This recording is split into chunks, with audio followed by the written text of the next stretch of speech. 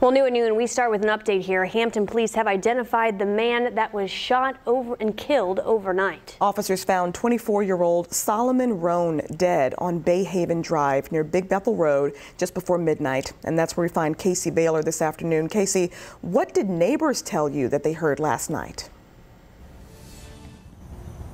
Ashley, Bethany, some neighbors say they didn't hear anything last night, but one man did tell me he heard several gunshots and the sound of a car driving off. Now, flashing police lights created a scene these neighbors say is abnormal on this block.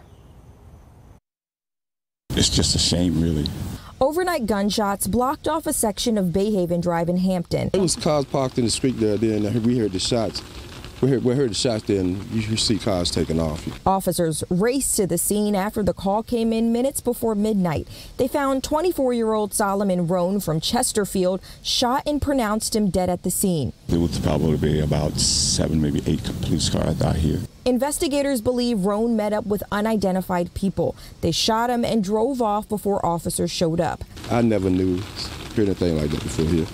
Neighbors call this a peaceful street where everyone knows each other. You know, it's mostly older people live out here, mostly seniors, so, you know, we have no problems. They believe this type of violence stems from people who don't live in this neighborhood. People have a tendency to come here because it is quiet, it's dark, and they want to do what they want to do, and then they want to leave. It puts a lot of the elderly folks over here in danger. They're frustrated but unsurprised a shooting took place feet away from their doors, and they're worried this could happen again and harm those who live here. All of the violent situations is spilling over everywhere.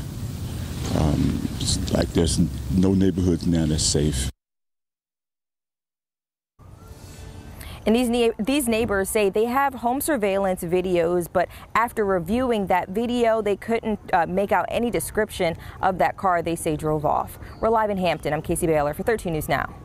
All right, thank you, Casey. Now we head to this. Police are still searching for the suspects in this case we're about to talk about here. Hampton police need your help with this investigation that Casey just spoke about, though. If you have any information, you're asked to call the crime line. That's 1-888-LOCK-YOU-UP. You can also message them on the P3 Tips app.